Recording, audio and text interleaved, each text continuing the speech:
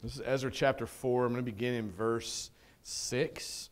I'm going to read down through verse 24. It's quite a chunk of scripture. Beginning in verse 6. And in the reign of Ahasuerus, in the beginning of his reign, they wrote an accusation against the inhabitants of Judah and Jerusalem. In the days of Artaxerxes, Bishlam and Mithridath and Tabeel and the rest of their associates wrote to Artaxerxes, king of Persia. The letter was written in Aramaic and translated. Rehum, the commander, and Shimshai, the scribe, wrote a letter against Jerusalem to Artaxerxes the king as follows.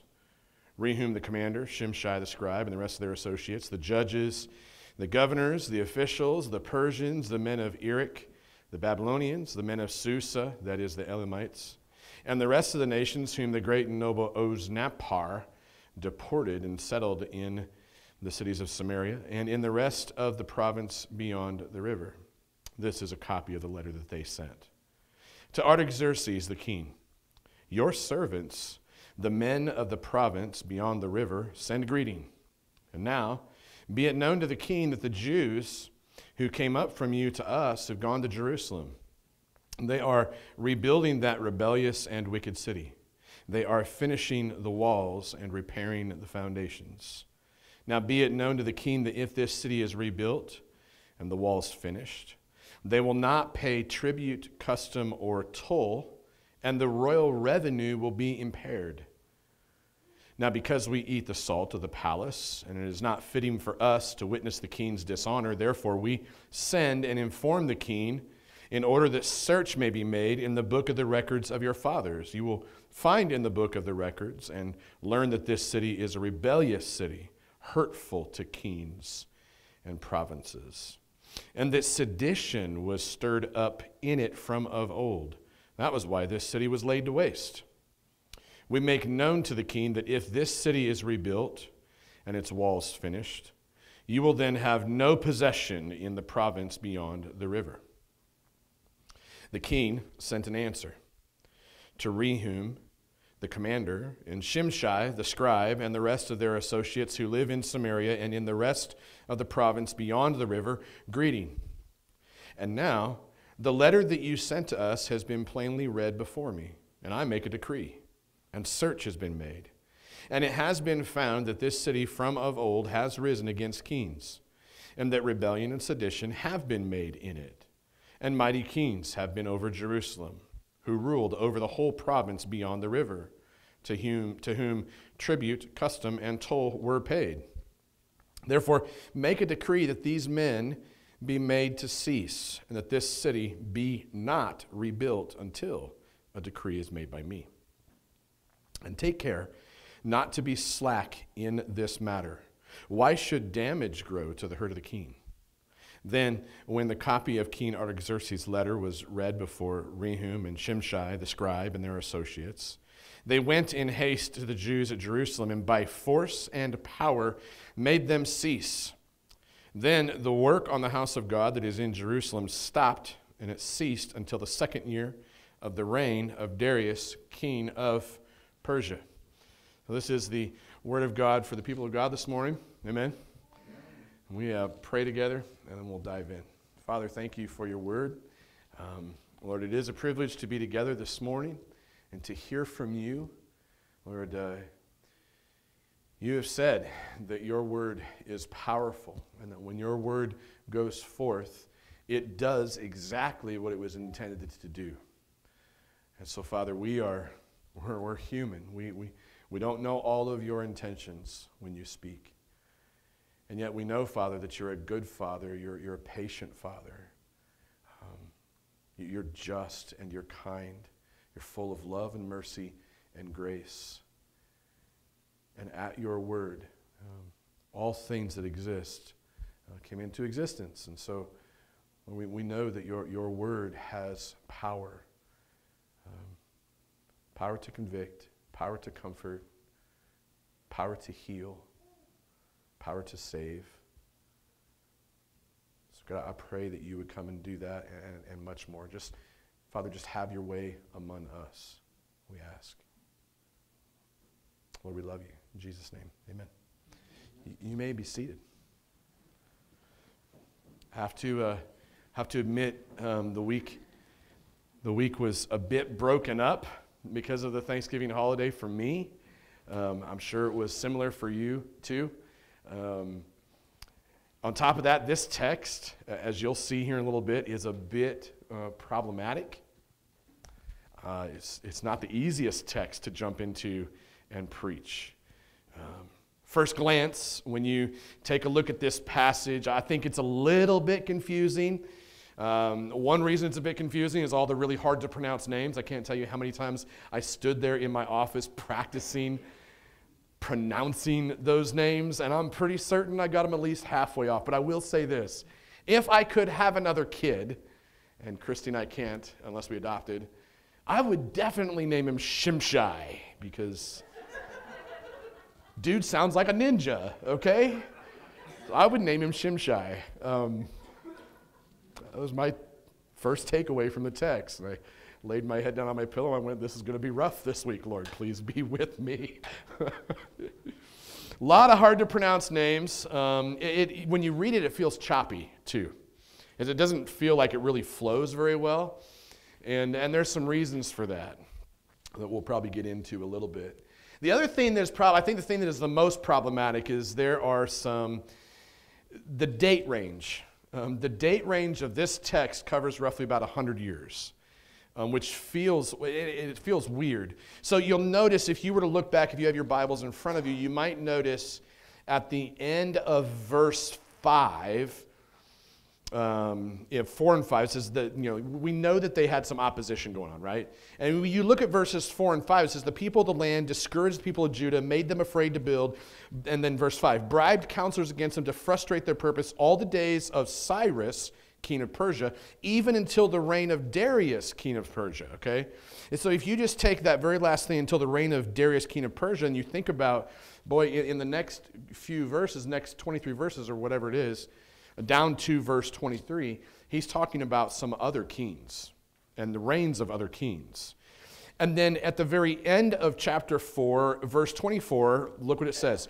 It says, then the work on the house of God that is in Jerusalem stopped, and it ceased until the second year of the reign of Darius, king of Persia. So the reality is you could take out verses 6 through 23, and here's the way it would read. And I'm doing this intentionally, okay? Here's the way it would read. It would read, I'm going to start in verse 4, and then I'm going to bounce over to verse 24. So if you have your Bibles, try to follow with me. I think this will help make sense. Verse 4, then the people of the land discouraged the people of Judah and made them afraid to build and bribed counselors against them to frustrate their purpose all the days of Cyrus, king of Persia, even until the reign of Darius, king of Persia. We just said Darius, right? Now jump over to verse 24. Then the work of the house of God that is in Jerusalem stopped, and it ceased until the second year of the reign of Darius, king of Persia. That fits together, because it tells you that the work of God in rebuilding the temple stopped until the reign of Darius, until the second year of the reign of Darius. See how the thought continues? Now, in between verses 5, you'd say verses 6 to 23, it's a bit of a mess. And the reason it feels a bit of a mess is because of the range that is covered.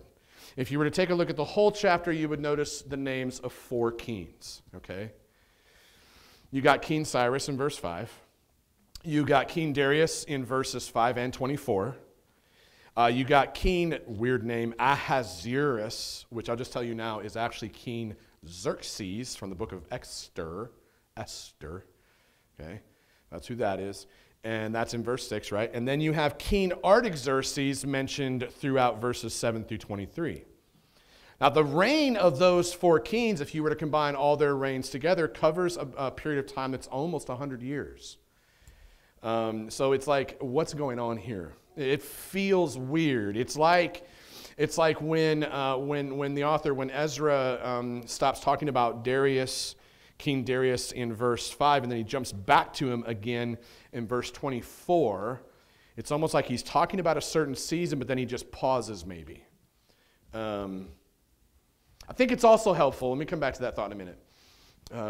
It's also helpful to think about the story itself that's been happening, okay, in the context from chapter 1 until now. If you kind of take a look at the narrative, kind of the blow by blow for a few minutes, here's what you see. You might remember. One of the first things we saw happen in chapter 1 is God speaking to and then through a pagan king, right? And then God sets the captives free is the next thing that happens in chapter 2. And then in the first part of chapter 3, Israel rebuilds the altar. So this is just kind of the blow-by-blow action story going on. And then in the second part of chapter 3, Israel actually begins to rebuild the temple after they've built the altar. So they were in captivity for 70 years. They get set free. They rebuild the altar. They're starting to rebuild the temple. And then in last week's text, as we looked at the first 5 verses of chapter 4, there was a ton of opposition. Israel's enemy started to rise up against them and begin to accuse them, begin to oppose them.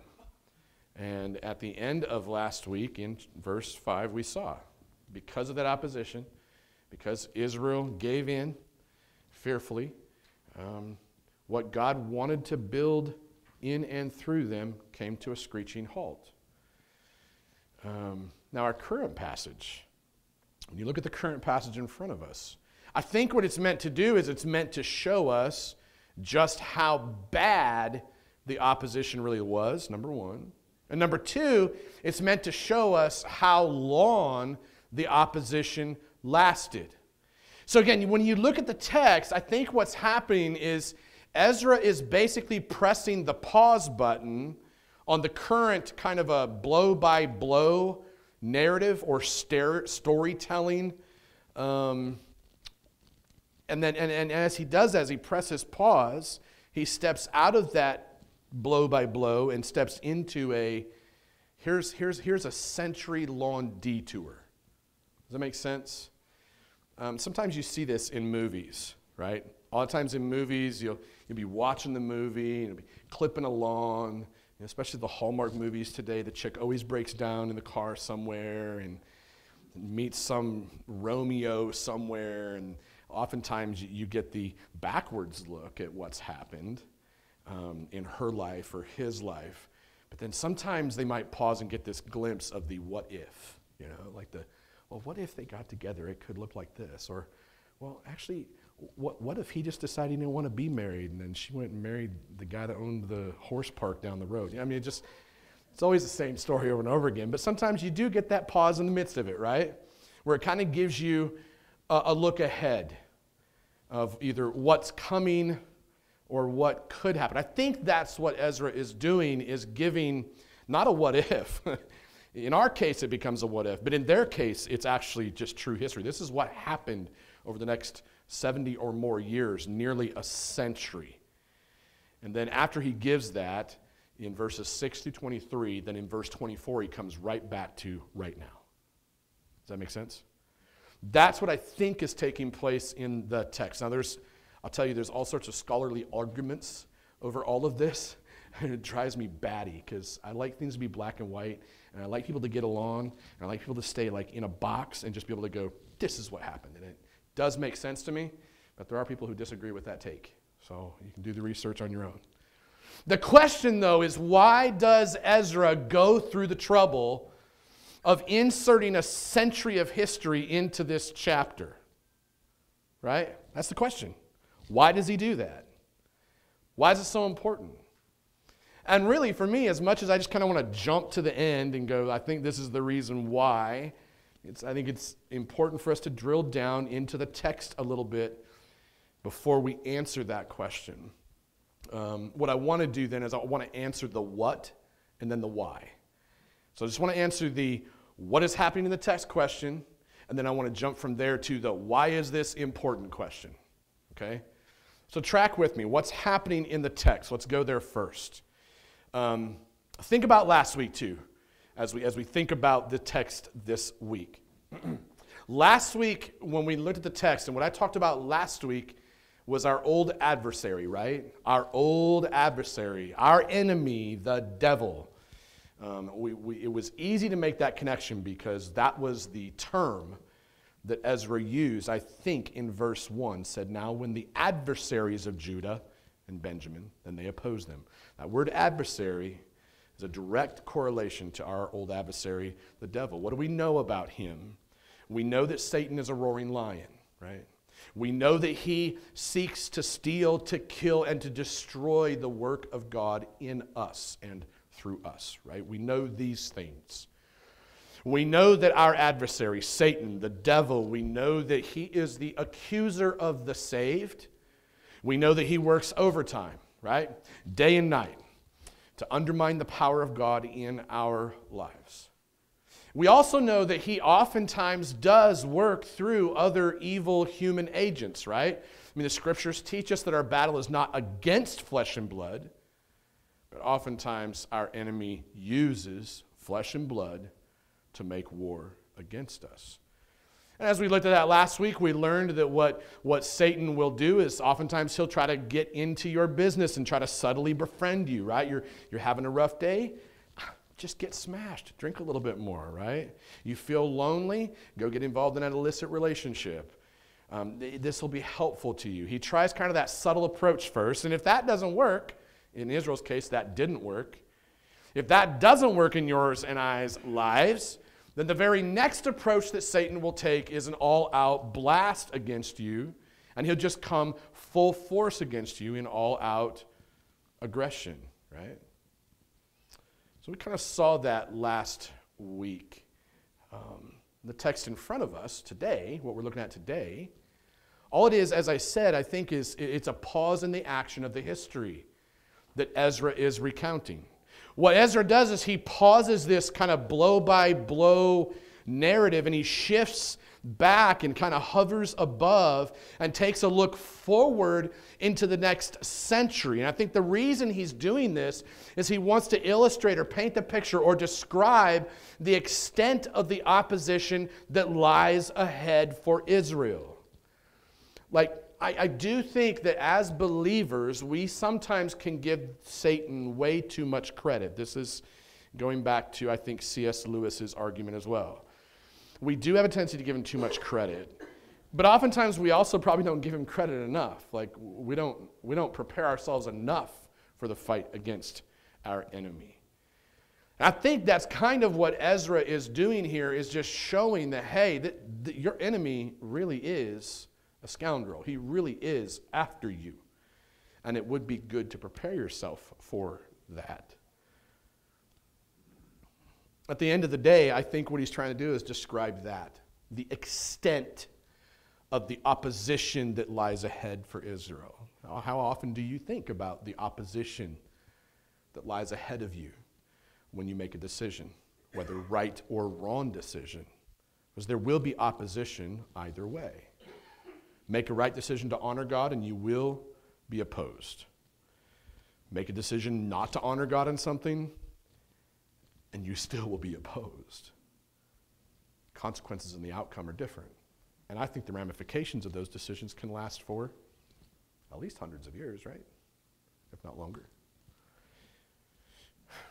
So we must never underestimate the extent that the enemy will go to just to destroy the work of God in us and through us.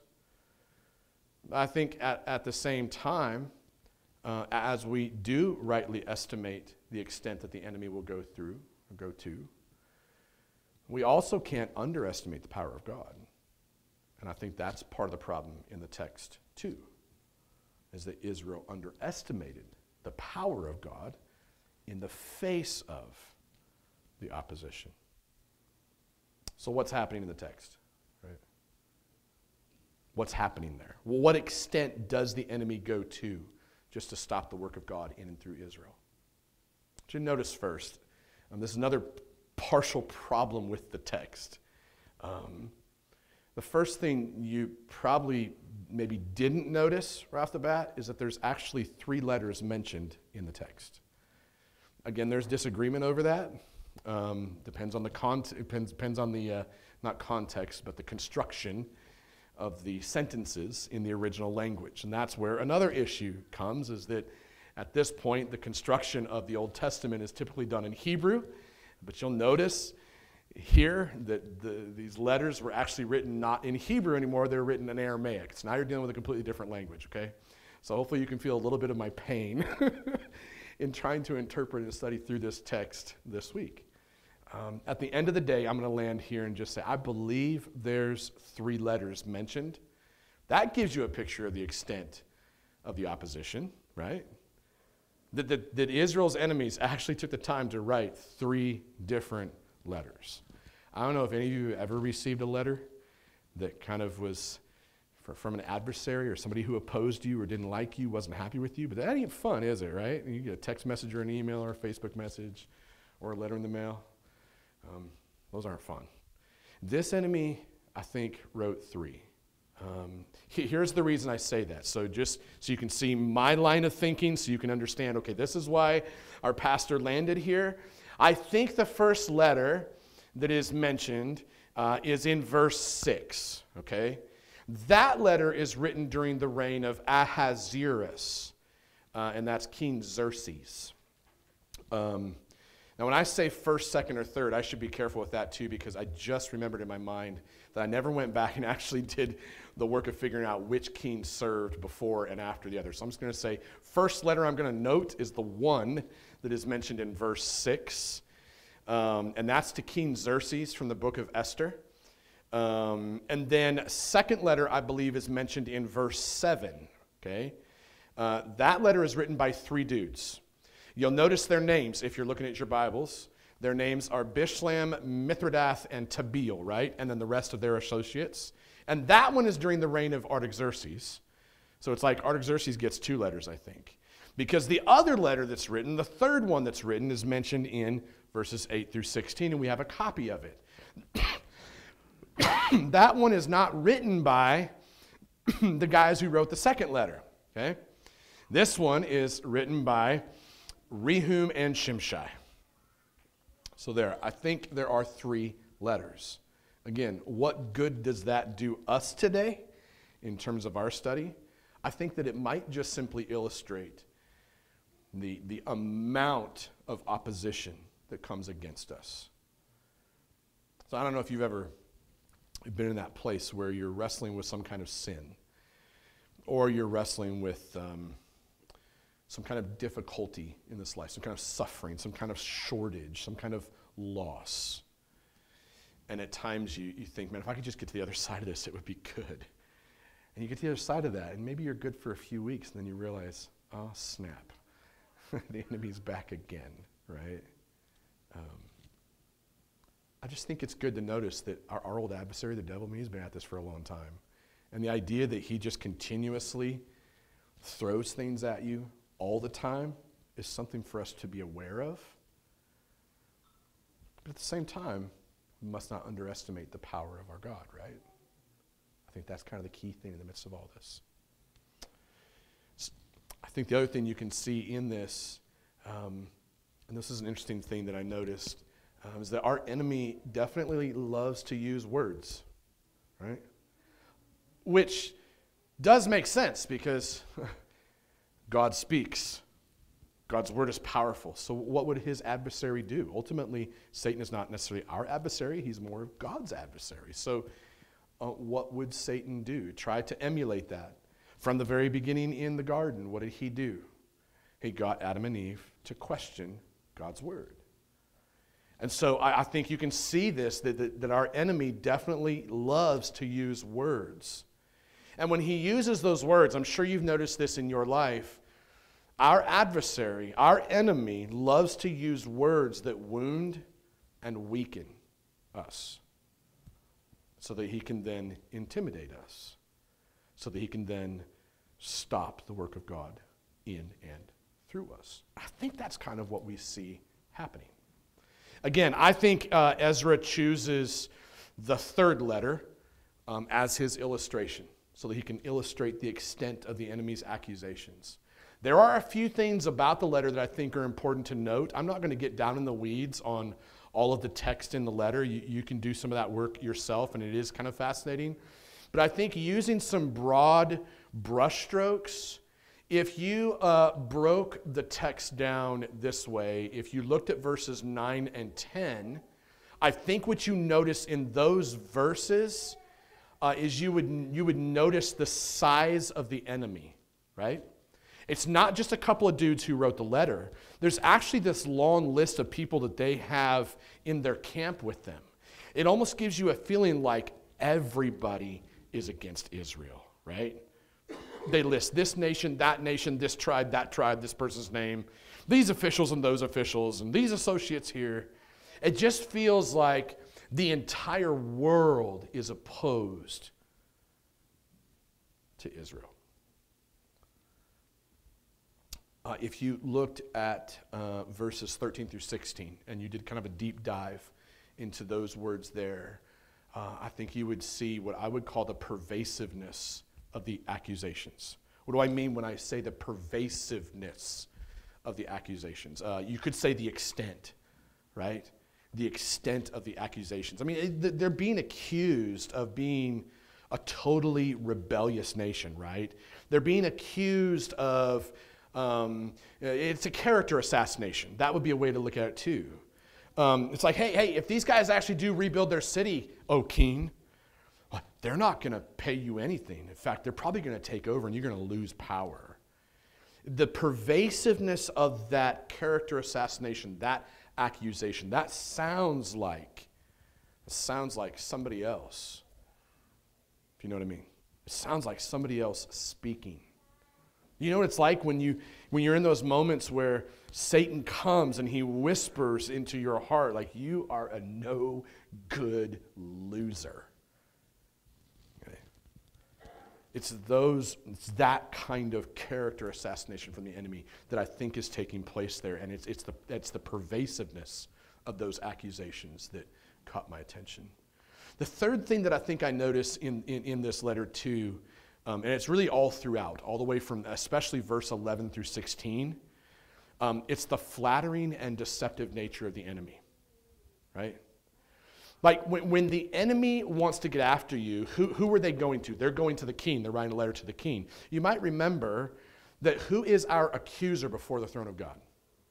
Satan, right? Satan is the one who will accuse us. You might even see this in the book of Job, where Satan comes before God and speaks to him, right?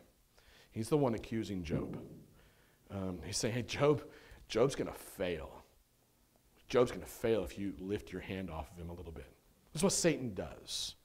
And I think when you get that in your mind's eye, when you know that Satan is the one who's accusing you before the king who sits on the throne, and if you begin to believe that the things that he's whispering in your ears are true, and that he can get to your king, your God, your Father in heaven, and he can get him to believe the same thing about you that he's saying, then it puts you in jeopardy, and you start thinking, I wonder what my standing with God is right now. Now, I don't think that thinking that way is necessarily wrong.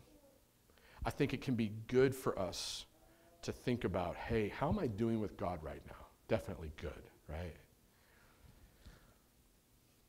But I think it stands to reason that the fear that we might walk under at times is, would God listen to Satan's voice as he accuses us, especially if there's a hint of truth there? I mean, there are hints of truth to what the enemy is saying about Israel. They were definitely at times, as a very small nation, a force to be reckoned with. Read the book of Joshua and you'll see, right? So that's what I think is kind of going on in the text. Underneath all of that, what I think is happening is you can see that the enemy definitely knows how to use his words to wound and weaken and intimidate the people of God, right? I mean, notice again, think about it. The enemy uses their words to cause Israel to believe that everyone, even all the other surrounding nations, are actually opposed to them, right? What is that? What translates out of that? You might feel this in your life. They are completely alone. Nobody wants them. Like when you face hard things in life, when you face opposition, one of the first tactics of the enemy at times is to cause you to feel like you are alone. You are unwanted. You're not useful.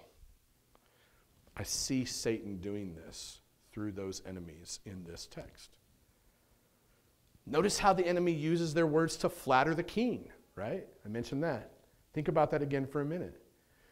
They use their words to flatter the king with friendly words.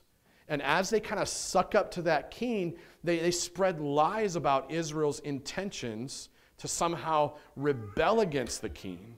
Like the enemy is literally accusing Israel before the throne of the most powerful human in the world. That's what's taking place. Who do you have to go before you in that throne room when Satan comes to accuse you? What do you trust in those moments? This is what Donnie was talking about just a little bit ago when it comes to justification. You know how hard it is to hold on to the truth that you've been justified, you've been made right, that the declaration over your life by the King of the universe is not guilty. I don't care where you land on the Kyle Rittenhouse thing. But I'll tell you, the moment that they read off the not guilty verdict time and time and time again, watching his response in that courtroom, the way he broke down, do you know what that scene will look like in the courtroom of heaven after having a list of accusations against you read by your old enemy, the devil? And the old enemy is saying he's guilty. And you know that at least half of what Satan's going to say about you is probably going to be true. Right? And you just be standing there underneath the weight of that, thinking, I mean, if I'm in Kyle's shoes, I just don't know how that young man walked through that. And in that moment in heaven, after he gets done reading his list, you know who steps in next for you if you've trusted in Jesus? The Holy Spirit steps in because he's your advocate. And he goes, no, wait, Your Honor, I have a witness. Then he calls a witness. Jesus comes in. He sits up there and he goes, he's not guilty. I gave him my perfection. I'll take all of his consequences. And that's when the Father declares, you're justified. You're not guilty. See, here's what your enemy and my enemy would love. Our enemy would love for us not to hang on to that courtroom scene. Our enemy would love for us not to hear that word from God. He would love for us to listen to his words, his accusing words, his destructive words. That's what our enemy would love. Why? Because it would short-circuit the work that God wants to do in you. This is why I'm so passionate about telling people that they need to be in church every Sunday and that they need to be in small groups throughout the week. Who else do you have speaking the word to you other than your family, the church family, and your pastors? But why would you ever want to short-circuit the ability to hear from God in those ways? All you do is you skip out on what God has for you. And you leave yourself vulnerable to hear words from your enemy. So the words of the enemy in this letter, along with the other letters that were written and sent, they did the trick. They did the trick for sure. The king in Persia ruled in favor of the enemy. And the building of the temple came to a screeching halt. The work of God comes to a standstill because the words of the enemy absolutely wounded, absolutely weakened, and absolutely intimidated God's people. My question is, where do you feel this tension, this pressure in your life right now? Where do you feel the words of the enemy making inroads into your heart and your mind? In what ways has the enemy used his words to wound and weaken and intimidate you? I mean, I will be honest with you, one of the key areas of my life over the last couple of years has been a few of our 7 children who don't trust in Jesus. That's been one of the key areas that Satan continuously gets into my heart, oftentimes totally unseen as he deceives his way in. oftentimes the outcome of that is I sin in so many weirdly despicable ways. And as I trace that back to those wounds and that weakness and that pain and that intimidation, that's one of the ways. And he's been after me for the last few years. I don't know what your story is. Why does this story matter, right? That's the next question. Why does this story matter? Why does Ezra insert a century of history into the narrative at this point? Again, I don't want to repeat myself too much, but just to recap a little bit, I think Ezra is painting the picture of the next century of opposition so that he can unveil the fact that God's enemy will stop at absolutely nothing to oppose God, and that he will continue to oppose God long into the future as he attempts to stop the building of God's kingdom. And he does this through flattery, and he does it through outright deception, and he does it through outright bold attack on your life. And while it may be true that Israel definitely underestimated the size and the scope of the enemy's campaign against them, Israel definitely also underestimated the power of God, and you can see that. They underestimated the power of God as they turned away from what God had actually called them to do. They underestimated the power of God in the face of the enemy's words, and the building of the temple stopped. I think that's why this is important. I think that's why Ezra puts this in here. Like, when was the last time you remember underestimating the power and providence of God? When was the last time? See, if it's true that the Christian life is full of conflict and full of opposition, then I also think it's true that we live in a world of what I would say is estimation and evaluation. Big thought. If it's true that all this conflict exists, then we definitely also live in a world where we must estimate and evaluate. We must estimate and evaluate every step we take on the Christian journey, right? Like, you think of that book, story, Pilgrim's Progress. That's a children's book. Some of you have heard me use the illustration before. When I remember I read that book with our kids and our family multiple times throughout that book, I would just weep and bawl like a baby. Especially the end. Oh, especially the end. When he throws off the weight and he throws off the crutches and he's running into heaven. The journey is hard. That's the point.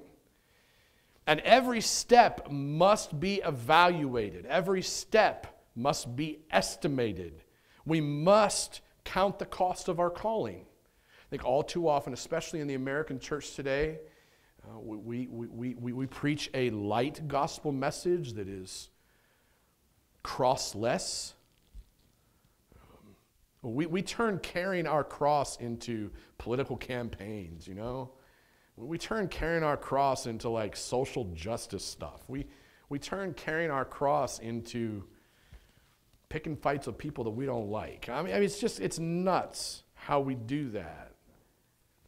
And in doing so, we stop counting the actual cost of the calling, of actually carrying our crosses like Christ would have us. Which means making war against myself, much less than war against the world outside of us. I think we're called to reach that world and make war against our sin. Pretty sure that's a big theme in Scripture. That doesn't mean you won't have social outcomes and political outcomes. True. But at the end of the day, when we underestimate the power and the providence of our God, what will we experience? We will experience seasons of stunted growth, just like the Israelites in our text. And I think underestimating our God is probably as common as getting dressed in the morning, right? I mean, I asked you a little bit ago, when was the last time you remember underestimating the power of God? I think underestimating Him, for me at least, and maybe I'm just like a unicorn, I assume that my experience is the same as everybody else's. Not to just lay that on you guys, but just in my reading of Scripture, it seems like that is the bold confession of believers, or at least the life of believers all throughout the Bible. Underestimating the power of God, right? This is why Abraham, twice not once, which I can't believe didn't land him in a friggin' divorce, twice not once gave his wife up as his sister, if I remember right. This is why David takes off with the girl from the rooftop next door, underestimated the power of God. It's over and over. This is why Peter denied Christ 3 times. This is why none of the heroes of the Bible are actually heroes, and there's only one hero. His name is Jesus, because he's the only one that got it right. So I think this whole underestimating God thing is as common as putting our clothes on in the morning. A couple of illustrations and ways I've seen this happen in my own life and in others. We see the shortage in our bank accounts, right? We see that shortage. We see the opposition. Bank account is low. What do? Cut back on my giving because I underestimate the power of God to provide. What's the result? The result is malnourished faith. Feel the years of loneliness. Years of loneliness maybe in singleness, or maybe you're in a difficult marriage. You feel those years of loneliness, separation. So you look for love in the wrong places. There's a country western song about that. We could stand to learn a lot from country western songs, by the way. Okay. You look for love in all the wrong places, right? Illicit relationships, pornography, etc., whatever it may be. Why do we do that? Because we underestimate the power of God's presence. Somehow his presence isn't good enough. So we look for it elsewhere. What's the result there? Constant desire to escape through addiction rather than finding comfort in the arms of Christ. What about this last one? You experience years of fighting against temptation, right? I don't know what your specific sin is. Like, we all got more than we'd probably care to admit. But I think for all of us, there's at least like one or two that feels like it's a constant struggle, right? It's that one thorn in the side that just, you can't wait for heaven because that thorn will be gone finally. Experience years of fighting that, though. Fighting the temptation, fighting sin. And I think what happens is sometimes, and this has been my experience, you underestimate the power and the providence of God in salvation. You give into some kind of momentary pleasure, right? You believe that there are no long-term effects lying ahead. And pretty soon you find yourself in a cycle spinning out. These are just some of the ways that I think we undermine or underestimate the power of God. This really is, I think, the problem that Israel was facing in this text.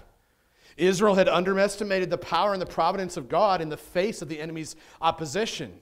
The words of the enemy had wounded them, had weakened them, and had now intimidated them. And the result is that God's restoration plan came to a screeching halt for about 17 years.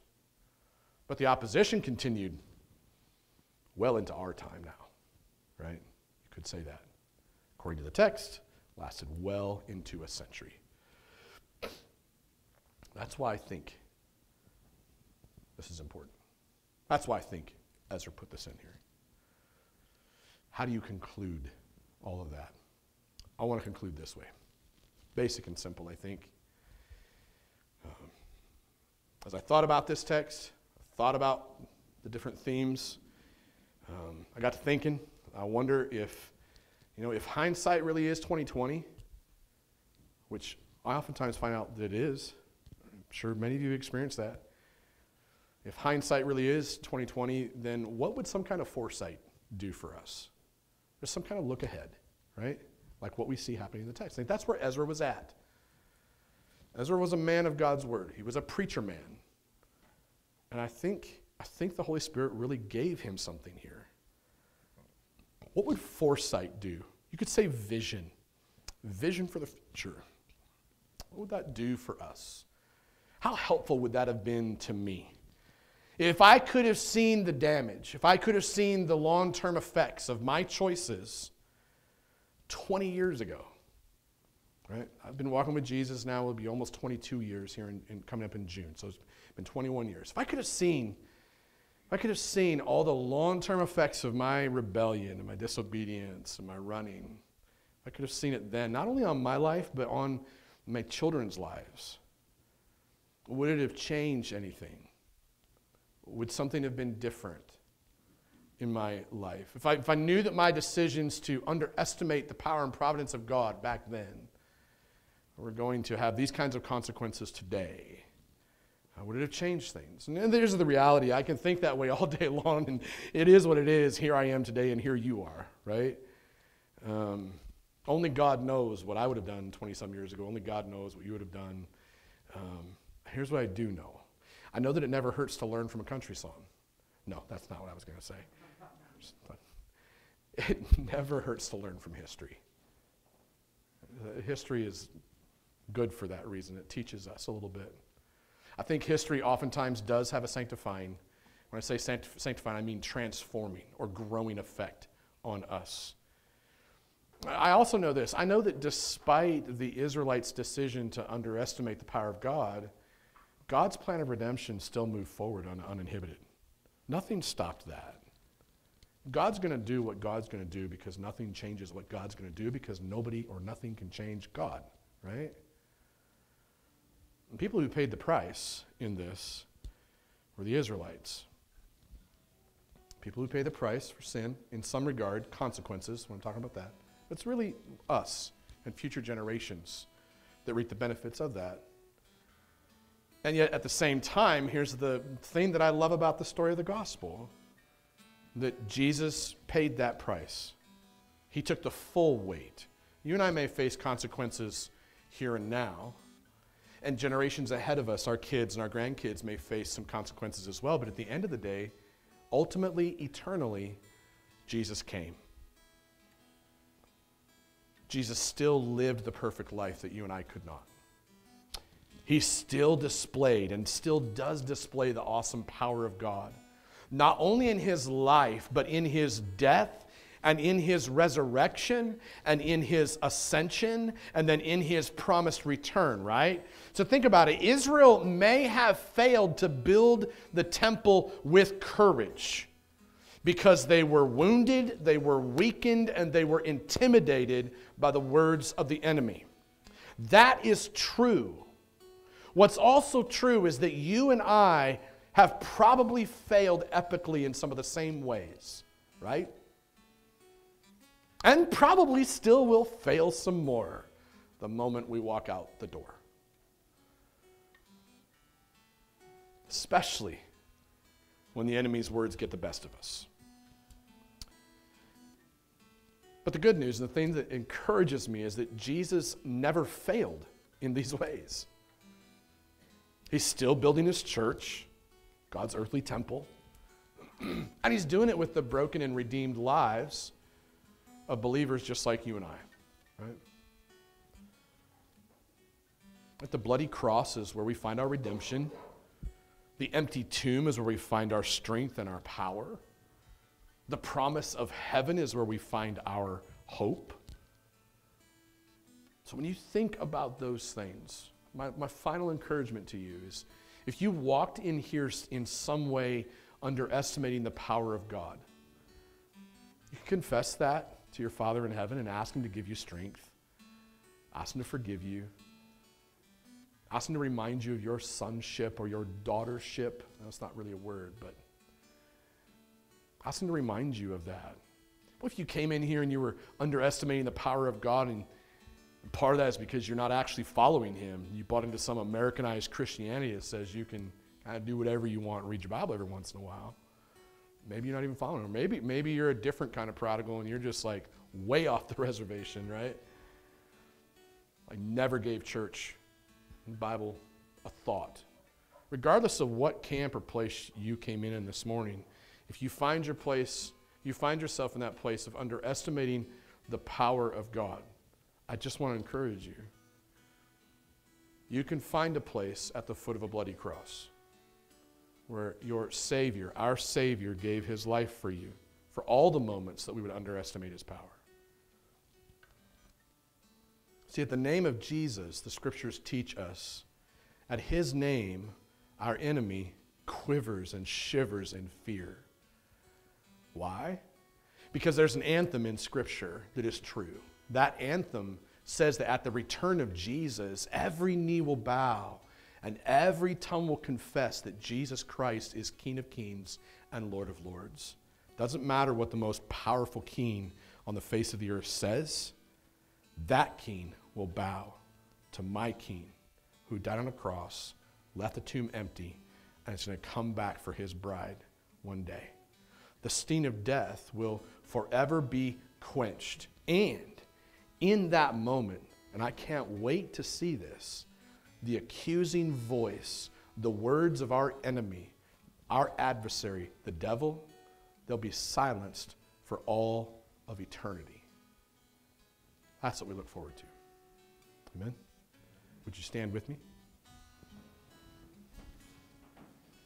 Father, thank you for your word. Pray, God, that you would continue to minister to us as we wrap things up this morning. And pray, Father, for anyone who did come in this morning questioning, underestimating your power, wondering when and if you're going to show up. Lord, I pray that you would show up, maybe not in a way that we hope you to right now, but in a way that we never expected you to maybe right now, that you would do a work in our hearts and our minds and draw us close to you. Continue that work of restoration in each of us as building blocks in your temple where you live.